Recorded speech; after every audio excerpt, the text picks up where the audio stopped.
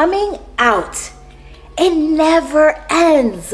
Yeah, because when you're gay with kids. You know what?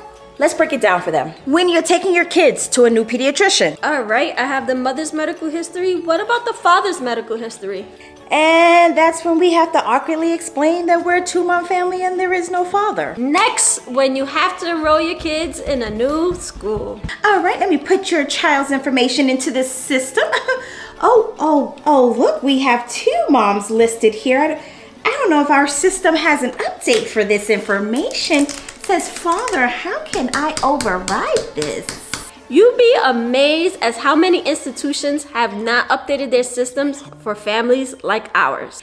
It never ends. Like, moving into a new neighborhood and having to explain you're a 2-mom family. It's like coming out all over again. And again.